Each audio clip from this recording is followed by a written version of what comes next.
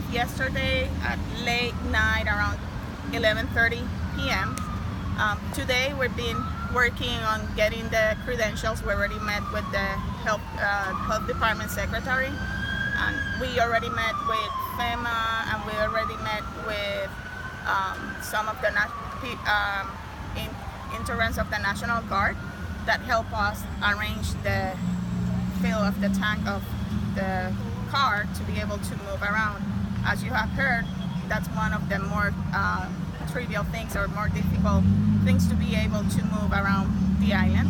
We arrived to the University Hospital of Carolina, that is going to be our command center, and as soon as we get the credentials, we already met, as I mentioned, with the Secretary of Health.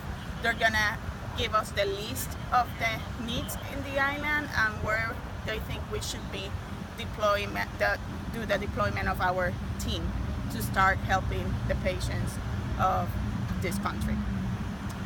Good deal, Dr. Lugo.